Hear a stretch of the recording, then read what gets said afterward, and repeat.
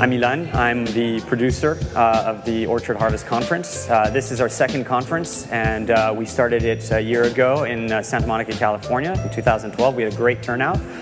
We know that the community exists and lives and thrives in Europe, and so we decided to create the second conference in Europe, and we chose Amsterdam, which turned out to be a fantastic venue. I was so impressed by the sessions. The speakers were fantastic. We really want to thank everyone for coming out and participating.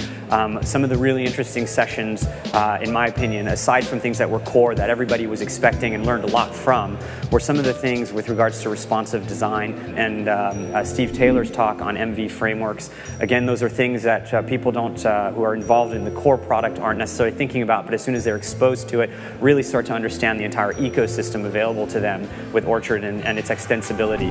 So I gave a session on MVC star sort of frameworks and how they work well with Orchard.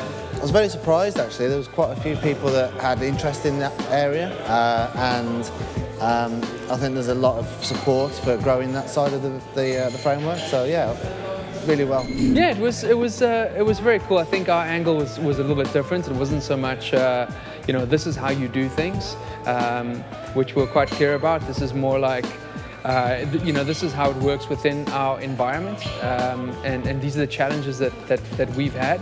There's things we need to do as a community to make it a little bit easier to digest it initially. Well, my favorite session during the event was the session from the South African design firm. They built a complete Orchard solution site for Toyota. It is amazingly responsive in terms of design.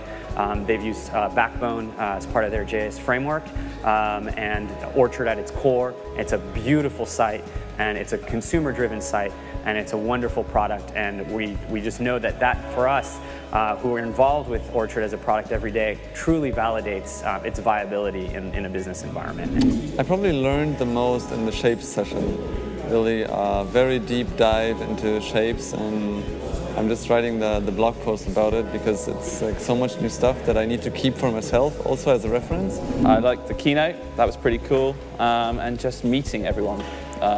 It's great to talk to everyone on Twitter and the discussion forums, but actually not knowing them in person, I mean that sucks, so meeting them all in person is great.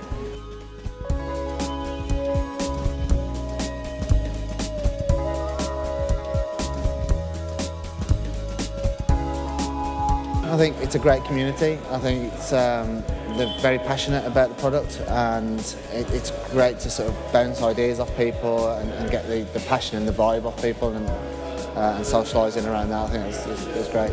Yeah. I really feel like we're between friends, and we don't have to prove anything because we know that we know what each person has done, or if we don't, we discover it, and we are amazed by what other people have done. I think Orchard Harvest 2013 was an amazing event.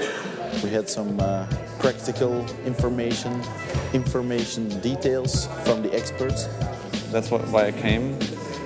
Because of all the things, all the notches, all the hidden nuggets.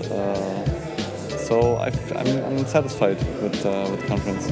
Being here with the people that make it and maintain it and enhance it and everything is invaluable.